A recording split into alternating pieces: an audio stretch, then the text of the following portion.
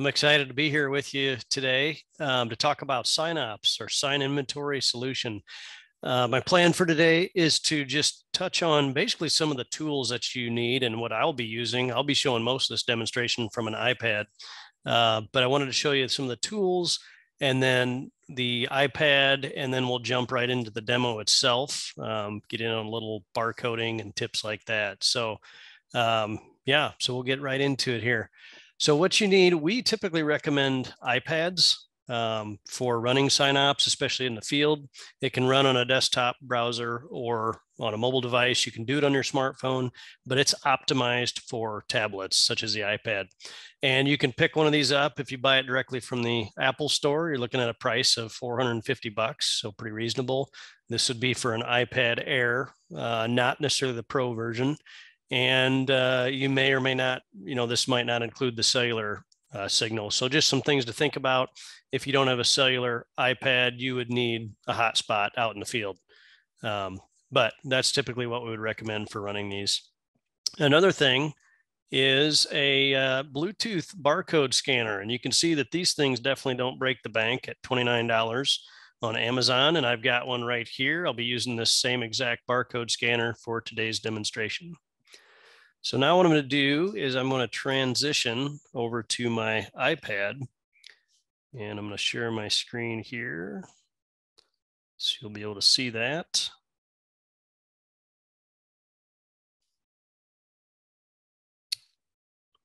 Okay. So what I wanted to touch on here, basically the barcode scanner, if I go to my settings and I go to Bluetooth, you can see there I have one called NT barcode scanner. And that's this little guy here. And it's connected through Bluetooth to my iPad. So if I just click on there, I should be able to have some luck here. And you heard that little beep probably. Now you see where it says connected. It's just like the same thing as using AirPods, connecting through Bluetooth to your mobile device. So I'm going to do that before I jump in here and start using the application. And just to clarify, so the barcode scanner itself, it simply is working like a keyboard that's Bluetooth to your iPad. So when you have a space that comes up on your iPad or something, you can type in information. It's the same thing, only you're using essentially a wireless keyboard. That's what the scanner does. So let's jump in here. We've got it separated on the top by these menus, and we kind of walk you through the workflow as you get into the application. So basically enter purchases. I'm going to start there, and I'm going to select my supplier, and let's just pick one of these, and these are all customizable menus, and I can jump in and say sign type, and let's say, let's go down here and let's select one of these. Actually, I could type in an R1, show keyboard, and I'm going to say R1 because let's say I got some stop signs. That'd be an R1-1, select my stop signs, and I could browse for sign type. This is really a nice tool. Warning signs, regulatory. That's just a great feature to have available if you need to look up information there as you enter your purchases. So these new stop signs I bought, they're 36 inches. They have a sheeting, high intensity. I don't need anything for the sign text. And I'm going to put today's date for manufacturer. Actually, let's back it up and let's do just the beginning of the month. And the manufacturer is, we're going to say 1, 2, 3 signs. And let's say I purchased 5 of these. Okay, I'm going to go ahead and enter that. So I've just entered those purchases. What that means is they're in my system. I now have 5, I think that's what I put in, 5 stop signs that I've purchased, but they don't have barcodes on them yet. So if I go back to the sign shop, I'm now going to assign barcodes. Okay, and this is where you can see the signs that I just purchased from ABC. I just entered them, I bought them. Now what I want to do is I want to tag them with barcodes. Here's a little tip just for speed and efficiency. You want to scan the barcodes individually before you put them on the signs. It might be a little easier for you to go a little quicker. So to do that, I'm just going to tap on that line item. And now it says, hey, you've got 5 stop signs to scan. Now here's where I can come in and use my Bluetooth scanner. So let's try that. And you might have heard the beep. and I'm just scanning one after another. It says this one, the tag number already exists in the database. So that's good. It kind of is our built-in, you know, kind of a built-in safety protocols to make sure you don't duplicate efforts. So if I just take that one out, let's try one of these other barcodes that I have. Okay, that one says it's also in there. So, but you get the idea. I think the first one went through as far as scanning those barcodes. So what it does is now that took, it basically assigned those barcodes to those stop signs. So now I've got it in the system. I scanned the barcode. I stuck the barcodes on the back of the signs. I'm going to put those on my shelf in my sign shop. And now those are all ready to use. They're ready to go out and put into the system at any time. I could also sell those signs on the top right here. You see that option? And I can control this menu under the admin menu. I can designate who my customers are. When I was at the county, we would sell signs to the townships. So I really liked having that functionality, is to be able to sell signs out of my inventory and subtract them from my inventory. If I have signs that don't have barcodes associated yet, you'll see it actually, my quantity purchased there's got 5. Quantity consumed says 1 for my stop signs because I only have 1 barcode tagged to them so far. I can also see what signs I have in stock. That's this middle one on the bottom, and that'll show me everything I've got in stock. I can see individual barcodes on the far left. It gives me the tag ID, which is same as the barcode number. And by the way, I should mention, this is what the barcodes look like. I don't know how well you can see that, but it's a little metal tabbed barcode. It's just peel and stick, but they're very, very durable. They work super well for this application, putting them on the back of the signs. So I can search by sign type. Let's just see if I wanted to do that. I could say, let's say yield, and I could search for yield signs, and those would show up there then. So easy way to see what signs I have in stock currently. I could also perform an audit. I'm not going to show that for the sake of time for this demonstration, but if I had, for example, we had one customer that had a natural disaster come through and really kind of took out their sign shop, and they really needed to kind of go through an audit once they collected everything on what they had available. So those are your workflows for the sign shop. Again, now we're ready to go out and, you know, we're ready to go out in the field and start using those signs that I have in inventory. So I'm going to go to the next menu on the top, says in the field. Okay. And now what I've got is options in the field.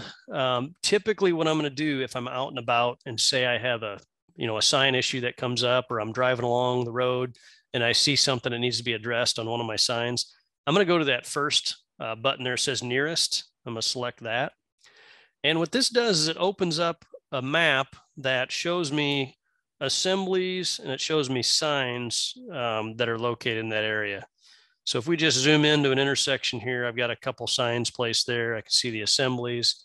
Now, what I can do is I can tap on that sign and it's going to open up the assembly, and then I can edit information on that assembly. I can come down here and see what sign panels are attached to that post. So an assembly is a post, and that could be, as we can see up here, I can select, you know, what it's attached to, if it's attached to a post or maybe a bridge frame. What is that post like? What's the material like? Does it have any lateral bracing? What's the name of the road? And as I add new road names, it just comes in there as a drop down. How many supports are on that post? If it's an assembly with 2 wooden posts, I need to know that here. Which side of the road is it on? I can easily enter that information. I could also add comments about that assembly. So that's kind of the main thing, is your locations start with an assembly, and then you just attach signs to those assemblies. So now that I've opened this assembly, let's say I want to add a stop sign to that assembly. And if you remember, we purchased one, we assigned a barcode to that stop sign. Here's the nice thing, and this is where the time saving comes in. This is all about saving time as much as possible. We don't want you spending 5 minutes fixing a sign and 15 minutes updating your database. So what I'm going to do in this case, I'm going to click add sign, the blue button down here, and I want to add the stop sign that I added in my inventory. Remember, it has a barcode on it. So I'm going to just scan that barcode.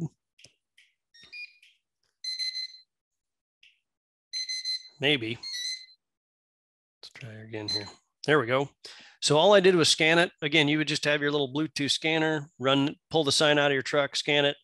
Now, the only question it needs to know, it knows today's date for installation. The only question I need to tell it that it doesn't know yet is which way is that sign facing? In this case, I'm just going to say it's facing south. Then I'm going to hit save. Boom. Now my assembly has a stop sign tied to it. And actually, that's not a stop sign. I had a different sign attached to it on the bottom there, the weight limit one. But you can see how easy it is to add that sign to the post. Now, let's say, for example, one of these signs on this post was bad and I needed to replace it or retire it. Let's first look at replacement. So our first sign there, keep right. I want to replace that. I'm going to, on the far right, you'll see a button that says replace. I select that. What do you want to replace it with? Again, scan the code, scan the barcode on the new sign, and it'll take you right to that, and it'll add that. It'll replace it with that. Or how about the other option, retire? Click on the retire button. Are you sure you want to retire this sign? Yes. I'm going to click continue. Boom. That sign is now off that assembly. And now it's going to show up under reports. It's going to show up in my retired signs. So very convenient way of adding signs to assemblies and retiring or replacing those signs as need be. Now I've also got under here, I've got maintenance records on my assembly. So if I come down to the bottom, any maintenance records that I have on that assembly would show up here. Let's say I want to add a new one. Let's say the sign's been shot. And if I wanted to track hours and equipment, I could. In this case, I'm just going to save it. And that went into, now I have a maintenance item attached to that, part of the maintenance records. Let's say I wanted to add a photo of the assembly. Well, I can simply click attach photo. And let's just take a new photo here. Picture of my office there. We'll use that photo. And then I can say, looks like in that case, it failed on the upload. But the idea is you can attach those photos and be able to reference that to your assembly. So really valuable information. You want to keep that history. When it comes to liability and something, let's say a traffic accident happens and they're going to come back, it's all about the maintenance records as well as the inspections. And we'll get into inspections here in a minute. But that's really what we want to do is we're trying to protect ourselves from a liability standpoint. That's the whole purpose behind the SignOps program. If the assembly, let's say something's wrong with it, the post is damaged, it needs repaired, you can see there's a button there, a little tiny toggle right above the save button that says needs attention. I'm going to check that box and then I'm going to save it. And then that saves, it flags that as needing attention. You can see it added a little warning symbol up at the top. This particular assembly needs attention.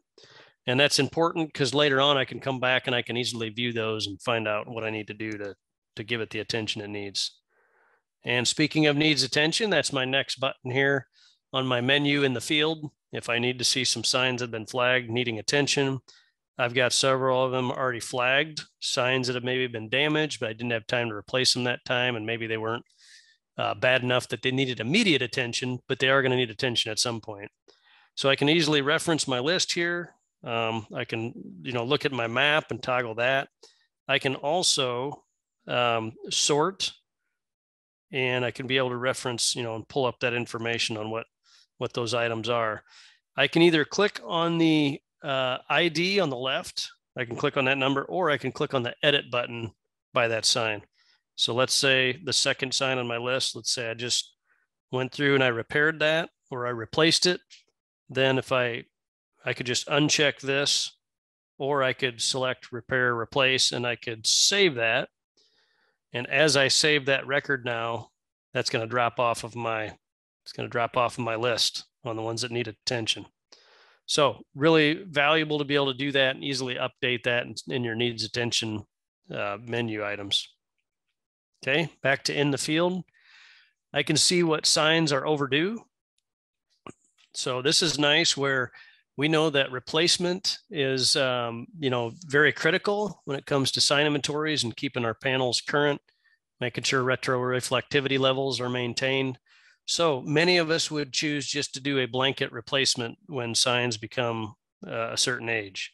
So in this case, as we zoom in here, I've got some signs here, and let's say right now, I've got a manufacture date of 10 years. Well, what if I said I want to use 20 years? I know it's a little long, but let's just say for all intents and purposes, you see many of those signs just disappeared from my map because they are not more than 20 years old. However, some of them are more than 10 years old. So I toggle that back to 10, you can see which signs show up. So a really nice filter to be able to use, or you can select the date. Okay, which date do you want to say, show me signs in that instance? And you can go by date, or you can go by the number of years. You can also filter signs by road name that are overdue. So I could say, okay, show me which signs are overdue. Let's just say Main Street. And you could just have your signs that are on Main Street that are overdue. It's just going to filter those signs by road name. And again, down here, we can see those signs in a list. So you've got your map view and you got your list view on those signs to be able to easily see which ones are overdue and which ones need attention. Very nice way to easily reference that information. Again, these are the things that are critical workflows when it comes to maintaining your sign inventory. Another thing we can do is we can hit flag all, and flag all is going to say, hey, you're about to flag these signs that they're overdue. Are you sure you want to do that? Because what it's going to do is it's going to add that flagged record to all of these signs that I have selected here. And so it'll flag those, flagging those that are selected. And so if I go here and I click on one of those signs, you can see the red clock icon, which means this sign is overdue for replacement. And again, I did that by filtering by road name or just flagging all of them at once. So that's really nice. It gives you control of what the age is and which signs you want to flag as overdue. Okay. So back to the in the field menu. Again, this is where most of our time is going to be spent when it comes to maintaining our field inventory. There's a button that says scan sign. This is just if you find a random sign or barcode, you need to scan it and know where it belongs. We had an example where one of our customers, they had 4 signs go missing, and they found them in a neighboring county, and they were thrown in a ditch, and they weren't sure where they were missing from. They scanned the barcodes on there. It showed them immediately on the map right where they belonged, and they were able to go and replace those with new signs immediately. So really handy just to be able to scan a sign and look up that information. The next one is inspect signs. This is a really handy tool here where you can basically tell it your road name. So again, here I'm just going to select Main Street. And as I select that, which signs, if I'm just driving in one direction, let's say I want all the signs that are facing south, then I could just use that, or I could select all the directions if I want to see signs that are facing any which way. I could tell it nighttime inspection. I'm going to go ahead and flag that because that's important. And select your travel bearing. I'm driving north, and let's just say I want to see, just show me signs that have not been inspected in the last 5 days. So I'm going to hit search, and now you'll see a list of signs pop up. These signs are, this is the order I will see these in as I drive. So as I drive up the road, I'm going to see the first sign I come to is a T intersection warning. That's the first sign I come to. As I drive, and as I go past that sign in my vehicle as I'm driving, that's going to drop off the list as I go past it. And then the next one I should come to is a stop sign. And I'll have another stop sign soon after that.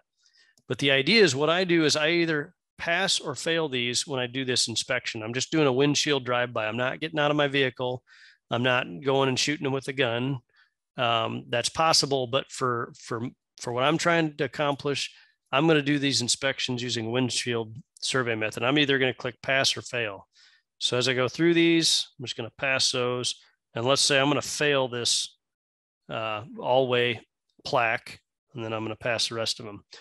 What I'll notice as I look at these, as I look at that all-way plaque and I click edit, what you're going to see under maintenance records is it's past inspection, but if you look at the bottom, it creates a maintenance record that says it's failed inspection.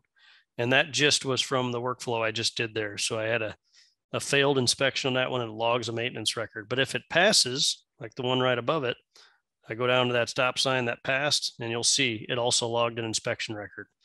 So these are the critical, these are the questions that the attorneys are going to be asking when it comes to a lawsuit, an accident that happens. When was that sign last inspected?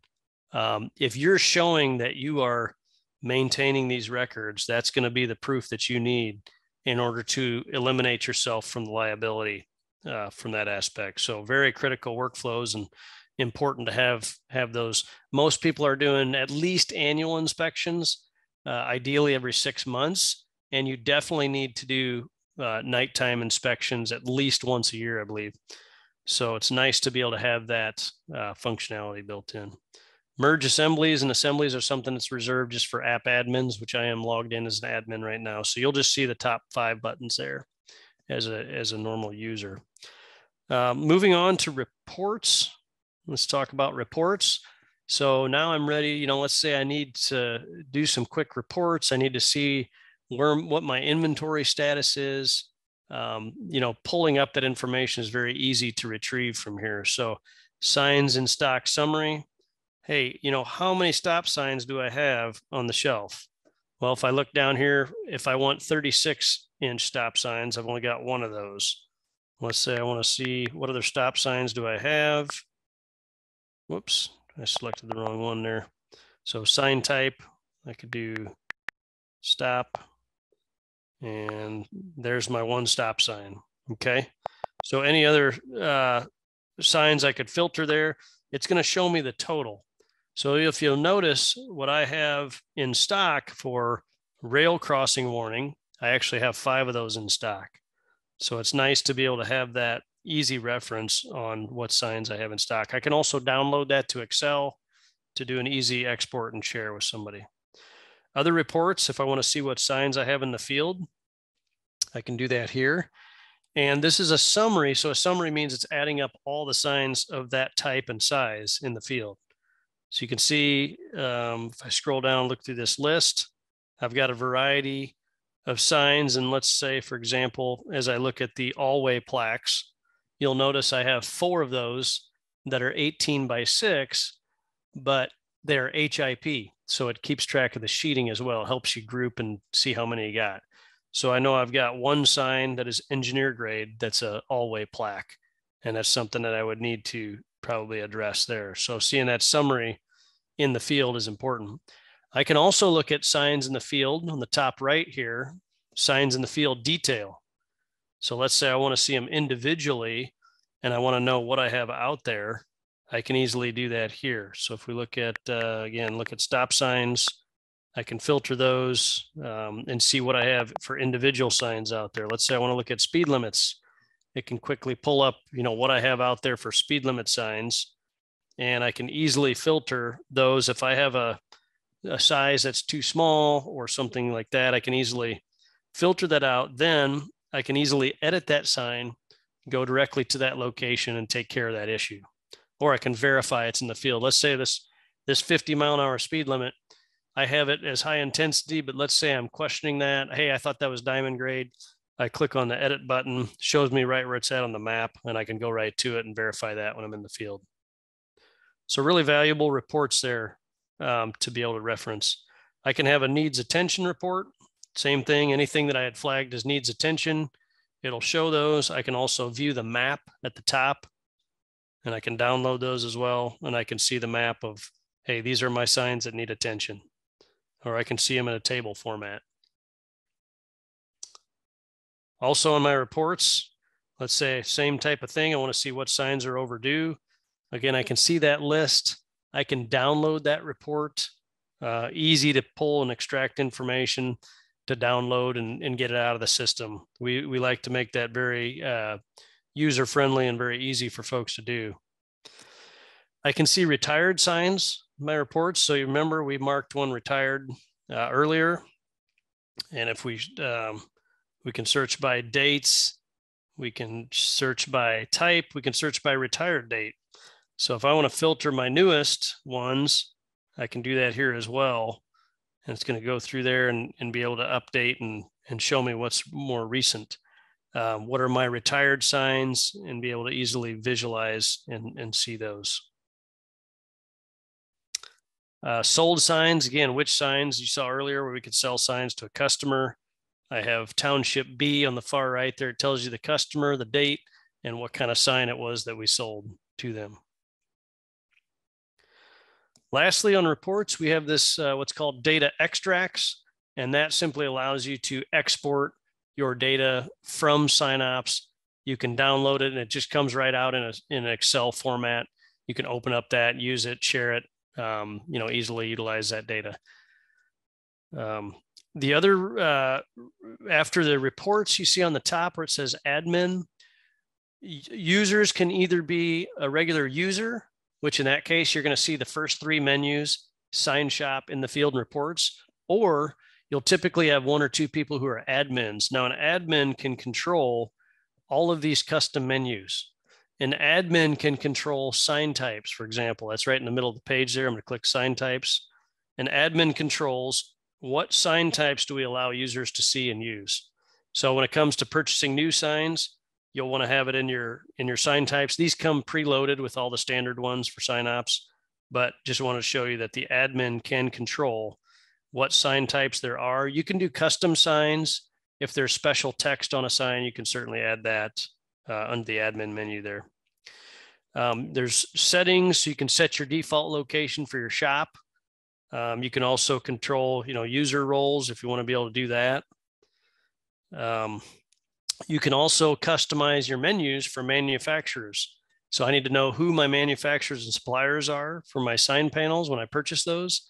That's where this comes into play right here. So you can see we've got some manufacturers that we've made and put in here and be able to control those. If I want to add a new one, you can see that's very easy just to go through and add new manufacturers to my list. Suppliers is the same way. Customers, very similar. Go in and easily add new ones. Then those will show up in the drop-down menus when I go to purchase signs and do that and take care of that information. Jurisdictions, if I do have a situation where I've got multiple signs on a post and I need to specify, hey, one of them is mine, one of them is my neighbor, I can easily differentiate between those. And my neighbor's signs then wouldn't necessarily show up in my reports. So that's where it's nice to be able to keep track of whose jurisdiction or who owns those particular signs. And then maintenance types, you can control your drop-down menus. What do I want my maintenance tasks to be? One of mine, I have the retired or replaced, and those are readily available there as well. So upload screen is kind of reserved for, again, our app admins. When we set up a new customer, if they need to import their existing sign inventory, we can certainly do that. And we use the upload screen to accomplish that with. So